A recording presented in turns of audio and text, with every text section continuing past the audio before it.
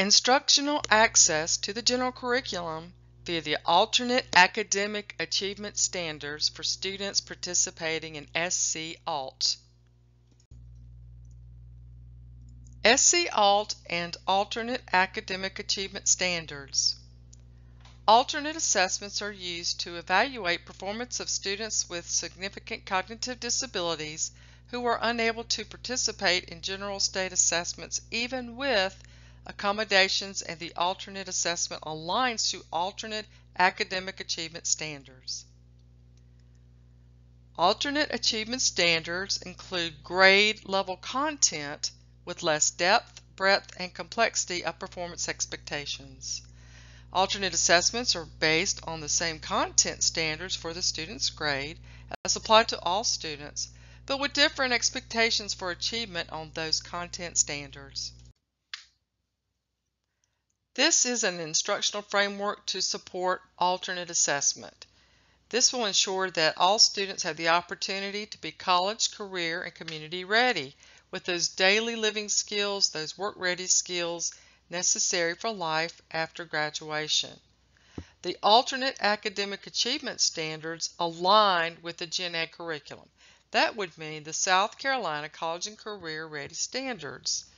For students participating in alternate assessment with the most significant cognitive disabilities, this will be via the performance level descriptors, those PLDs. These are access points to the general curriculum based on the present levels of performance of the student. The students must receive differentiated activities based on their learning characteristics, teamwork building skills, age-appropriate social skills, skills for identifying needs and requesting supports, that self-determination. To access the general curriculum, we need to consider a system of least prompts. We want all students to be able to independently respond to a prompt. For some students, that may mean full physical and then fading with partial physical, modeling, gesturing, verbal, instructional prompts, and then being able to respond to independently to an instructional prompt. And that is, again, system of least prompts. This is what is systematic instruction, and this will be like a puzzle piece. All of these pieces fit together to allow access to the general curriculum.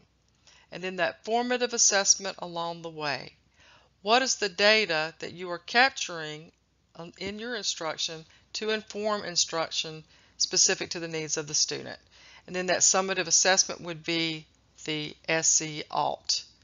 As we can see, the basis of all instruction is communicative competence. All students must have a mode of communication to access the general curriculum. Communication is the basis of the instructional framework. All students communicate. We know that communication is a broad term that includes many forms of output. We must understand the definition of communication in its broadest sense if we want to be able to identify communicative output in our students. In other words, we must be able to read our students who communicate in non-standard ways. It's also important that every student or every team member that is involved with working with the student be able to understand and respond to each student's communication. So the student's communication is recognized, acknowledged, and receives a response from others, even when the communicative behaviors are not typical. Students also need something to communicate about. Common experiences and standards-based instruction will give them that communication opportunity.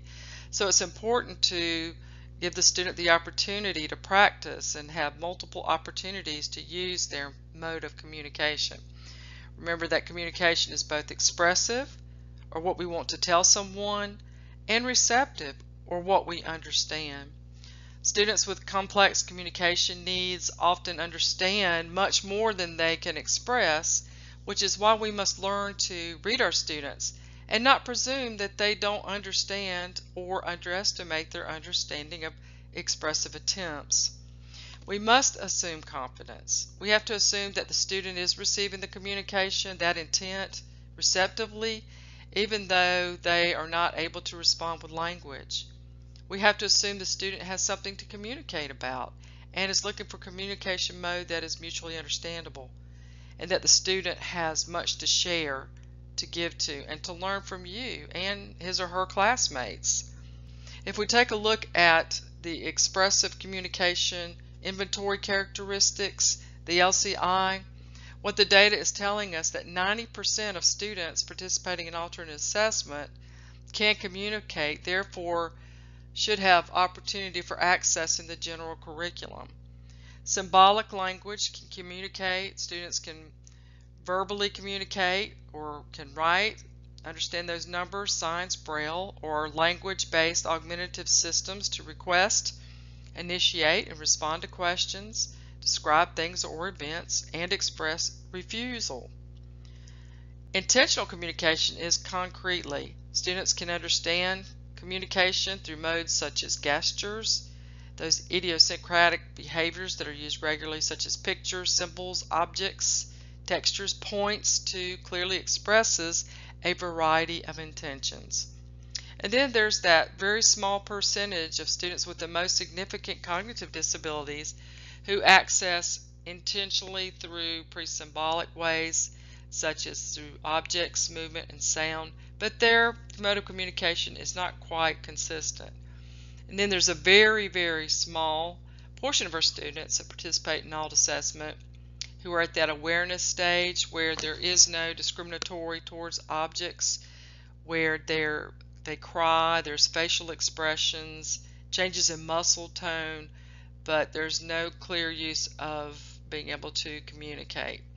So it's important that we understand this for instructional reasons, and there's ways to get assistance with that, certainly with the building expertise, the speech language pathologist, OT, PT, helping to provide that low-tech accessible instructional materials. Your district office or lead staff can help, the special ed director, the coordinator, assistive technology contact, and there's also at the State Department Office of Special Education Services, there is assistance there. So think about that as you are thinking about instruction and communication and how students can access. SCALT, Alternate Academic Achievement Standards and PLDs. All students must have opportunity to access the general education standards. The South Carolina College and Career Ready Standards will be the performance expectations for all students. For students who participate in alternate assessment, the students will access the general curriculum through the Alternate Academic Achievement Standards that link to a functional application. Everything that is taught should have a functional application, and then those performance level descriptors, those PLDs, those entry points into the curriculum where that student is. Teach the student based on the current present level of performance. And this, of course, will align with the SCALT summative assessment. Those PLDs are those levels that mirror the summative assessment. Level 1, that foundational stage. That level 2, emerging. We want our student to perhaps meet level 3, MEDIC proficiency, or level 4, exceeding proficiency. If the student is meeting level 4, exceeding proficiency, they're meeting the standard, and therefore perhaps the SCALT may not be the appropriate assessment for the student, and the general education assessment may need to be considered. It's important to teach the big ideas. What is it that you want your student to know, and capturing that formative assessment along the way. This is an example of how to collect data via the Alternate Academic Achievement Standards that aligns to the South Carolina College and Career Ready Standard. This data collection tool can be used for any standard or lesson objective. The data collection tool example includes student response codes and teacher prompting codes. The student response codes include a correct response, which would be a plus, or an incorrect response, which would be a minus. If there is no response, an NR would be recorded. Also, you would want to include a teacher prompting code. This would be certainly independent, which is where we want to, for our students to be able to strive to, though for some students there may need to be a verbal prompting, gestures, teacher modeling, partial physical prompting, and for some students full physical prompting. So this is a way that one could code. Again, this is a alternate academic achievement standard, and this is for high school. The alternate academic achievement standard for ELA in this case is to analyze the development of universal themes across literary text from different time periods, places, and/or cultures. The lesson objective here is to identify the theme of the literary text, and this is just a week-long example of how to collect that data.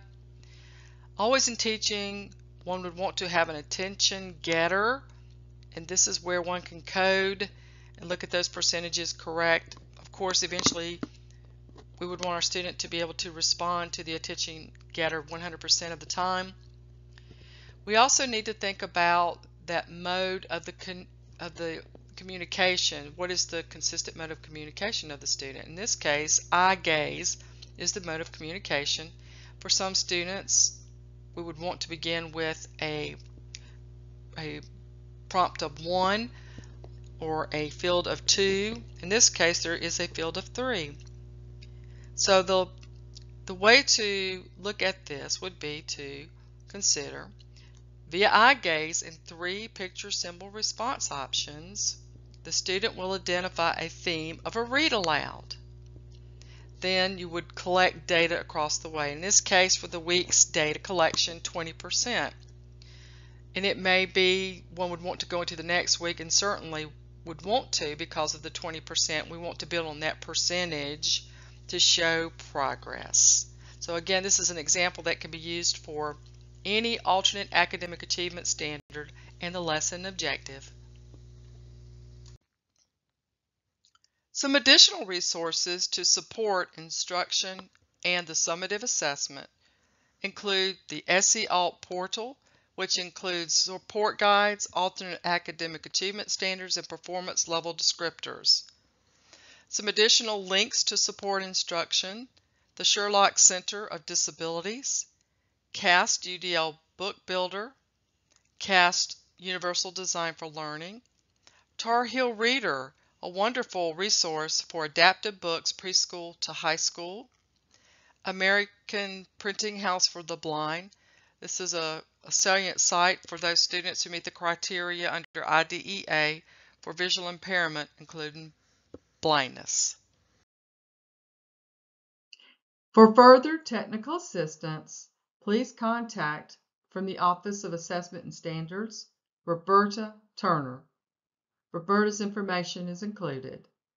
And from the Office of Special Education Services, Kim Watkins. Kim's information is posted.